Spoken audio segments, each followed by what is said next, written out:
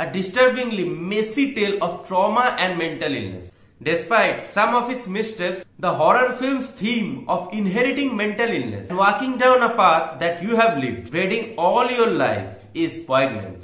Hello friends, welcome to my channel Abhi Flick Discuss.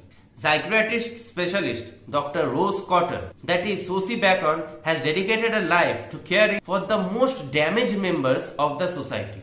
But one case shakes her, a distressed young woman who claimed to be pursued by a shape-shifting evil entity with the worst smile I have ever seen in my life. To Rose's horror, the girl takes a piece of shattered crockery and gulps her arsenic crescent into her own throat, and she smiles, a deranged, flesh-stretching gasp of a grin while doing so.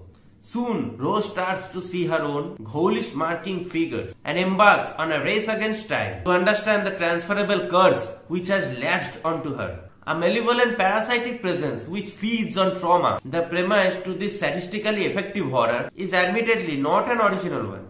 There are thematic similarities with the Ring movie, It Follows and others, and there's nothing specially novel about director Parker Finn's approach, which favors Dutch angels and jump scares galore. But the combination of a committed central performance from the increasingly gaunt and haunted Bacon and the jarring tortured score makes for an enjoyable nasty brush with the smiling face of evil.